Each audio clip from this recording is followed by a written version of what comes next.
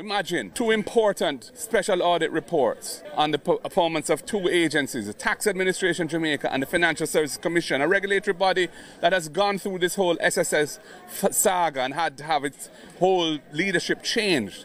That is what was sent to Parliament 2 months or more ago and was not tabled. And when I raised it, in order to pretend that I was not telling the truth and to mislead the public that I was not telling the truth, the reports were, after I spoke, sent back by the Speaker to the Auditor General. And then the Deputy Prime Minister says that I was telling a lie, when it was absolutely true. Everything I said was true.